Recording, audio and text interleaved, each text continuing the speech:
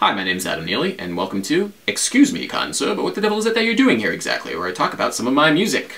In this episode, we're going to check out Dream of Mahjong, which is a tune by my band Sungazer. Chart topper's Sungazer. Now, in Dream of Mahjong, we really wanted to explore a septuplet-based backbeat groove, which kind of approximates what Questlove of the Roots calls playing with a drunk feel.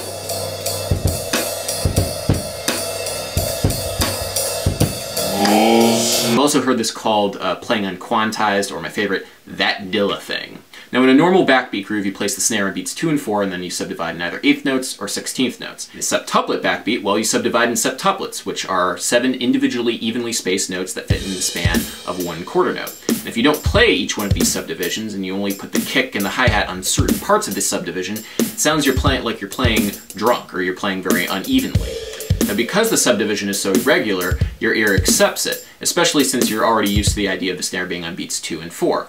Now like a professor of mine from Berkeley, Dave Johnson, said, repetition legitimizes. And that idea holds true for anything that you do in music that might be a little weird or off-kilter. Head on, apply directly to the forehead. Head on, apply directly to the forehead. Head on. Now once the drums start playing all the septuplet subdivisions, it creates a very fast and frenetic sound.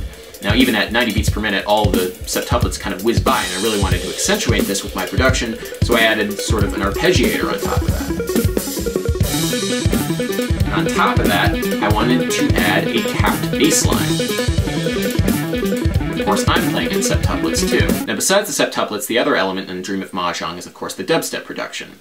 Now, over the past couple years, dubstep has been associated with artists like Nero, Bass Nectar, and of course Skrillex for their use of the wub wub bass line. I love these sorts of sounds, so I really wanted to try and apply them to a slightly different context with Dream of Mahjong. Now, at the core of it, these sounds are made by taking a low-pass filter and opening it up very quickly over a synthesized bass line. In other words, you take all the high end out of the sound and you quickly bring it back in to create the wub sound. And you do that with automation, which is where you tell the computer to change the parameters of a digital synthesizer very quickly. Now, low-pass filter is the main thing, but you can also change things like bit crush depth. If you're doing FM synthesis, you can change the different oscillator volumes. There's a whole bunch of different things that you can do, and if you're interested in this, I strongly suggest you check out either Tom Cosm's or Mr. Bill's tutorials on YouTube if you really want to start going down the route of electronic music production. Now, because of the unique workflow of Sungazer, which is where Shawn Crowder, the drummer, sends me an improvised drum solo and then I write music on top of it, I was able to create a fairly intricate wub-wub type bass line to his improvised drums.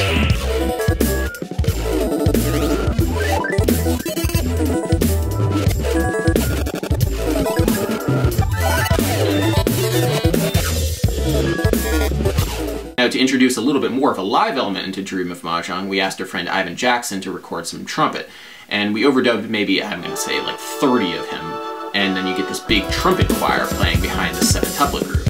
Anyway, I hope that gave you some ideas, and I hope you enjoy Dream of Mahjong.